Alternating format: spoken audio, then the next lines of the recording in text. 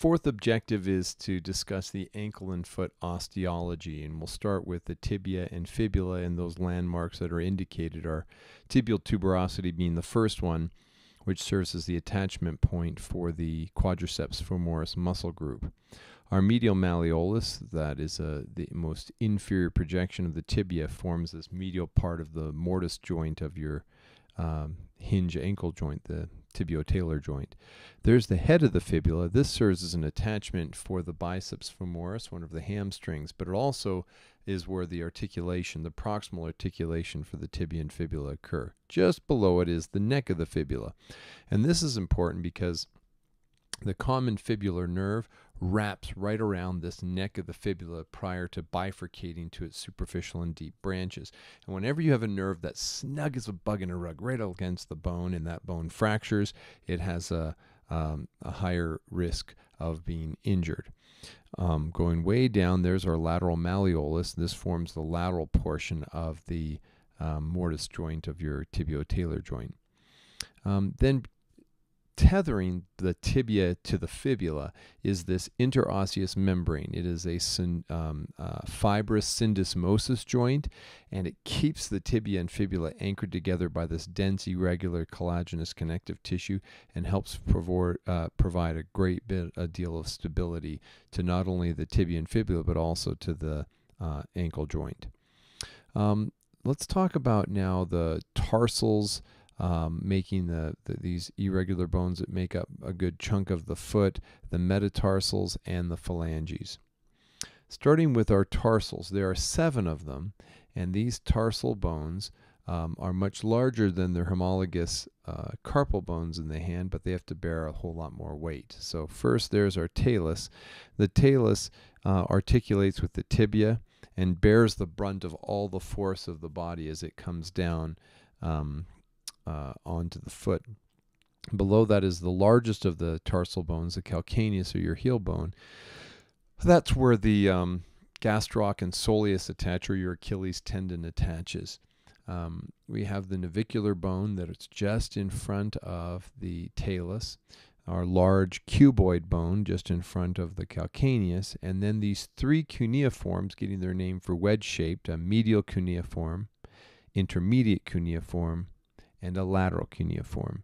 It is not necessary for you to know every articulation for each of these tarsal bones. It is important for you to be able to identify them on an illustration, on the skeleton, and also on radiographic imaging. Our 5 metatarsals are meta, which means to the end of. We have our 7 tarsals, and these ones are to the end of them, or distal to them. And these metatarsals form a good portion of the arches of our foot, and the first metatarsal articulates with the hallucis, or your great toe, and then they go out from 2, 3, 4 until 5 being the most lateral. Now the heads of these metatarsals, the distal portion, help form much of the stability of our foot, where the calcaneus is one part of think of it like a 3-legged stool, is one leg, and then the head of the first and the head of the 5th metatarsal is other 2 legs. We then have our 14 phalanges, and we have number 1, the first phalange, your digit 1, known as your hallucis, or the great toe. And then digit 2, 3, 4, and 5 going out laterally are the lesser toes, or the lesser digits. And for the great toe, there is a proximal and a distal with a interphalangeal joint between.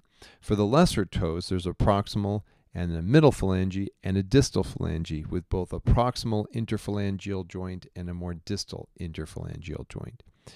The arches of the foot are formed by the tarsals and metatarsals to help with absorption of shock of being a bipedal animal, where we've got our medial longitudinal arch is higher and the lateral longitudinal arch is more lateral, but they both basically course from the back of the foot to the metatarsals, to the head of those metatarsals, and forming in a sense like the way igloos, parts of an igloo come together so that they form an arch, but the way that they form, there's more stability as you step down.